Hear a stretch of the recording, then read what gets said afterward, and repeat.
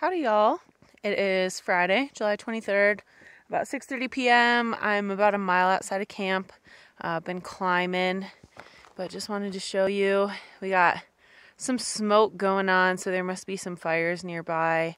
Right now I think I'm about 30-ish miles outside of Etna, so I should get in on Sunday. So today's Friday, so pretty soon. But super freaking sweet views.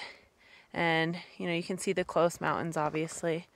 That's where I'm going. That's maybe north. I don't know. The trail's been going kind of west, actually a little bit of south, kind of all over the place lately. But that's where I'm going. But beautiful meadow down there.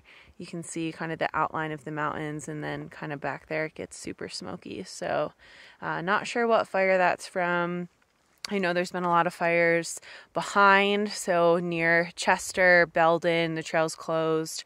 I know just before South Lake Tahoe, it's closed. So luckily, I've been really lucky so far and been kind of ahead of the closures and everything. But yeah, definitely very smoky. So fingers crossed that I continue to stay ahead of it and I'm able to keep walking without skipping sections.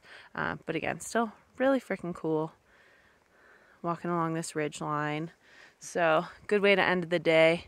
Feeling good. Got to get some water and then going to camp, which comments and get hooks say it's ravaged by a chipmunk. So fingers crossed that I'm able to defeat that tonight.